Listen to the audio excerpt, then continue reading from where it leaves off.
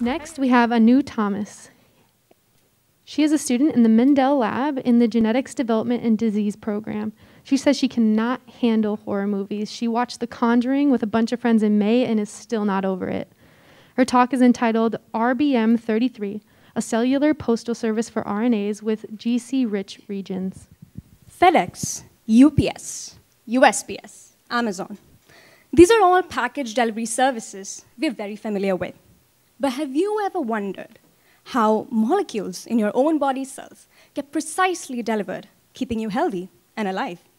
Well, in my thesis project, I wanted to understand how this specific RNA molecule called NORAD gets precisely delivered from where it's made in the cells to where it performs its function. And this is an important question, because if NORAD is not delivered correctly, then the DNA in the cells don't behave properly.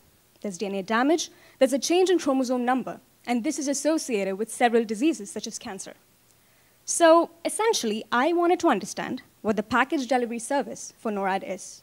But we had no clue where to begin looking. So we decided to knock out every single gene in the human cell and ask in which case is the NORAD package delivery being affected.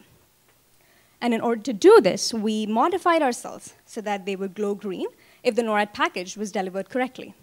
And if the package was delivered incorrectly, this glow would be severely reduced. So basically, we ended up knocking out about 19,000 genes in the human cell, one after the other, and asked in which case is the cell's glow reducing. Through these experiments, we identified this gene called RBM33 that nobody had ever studied before as the gene responsible for delivering the NORAD package.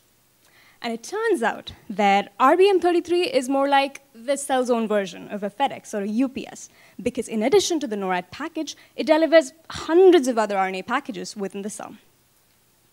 But how does RBM33 know which are the packages it needs to pick up for delivery? Turns out that these RNA packages come with their very own shipping labels, which are uniquely recognized by RBM33. And in this case, the shipping labels are rich in G's and C's, which are two of the 4 building blocks that make up an RNA package. And through the identification of this RBM33 delivery service, we now have an explanation for why over many, many years, scientists have observed that RNA packages with GC-rich regions are transported so efficiently in cells. But why should you care though, right?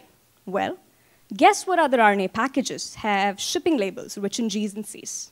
Viruses, such as those that cause diseases like herpes, mono, Kaposi sarcoma, which is a type of cancer, are all known to be rich in G's and C's. So it's possible that when these viruses infect human cells, they may be able to hijack this RBM33 delivery service to now start delivering viral packages instead.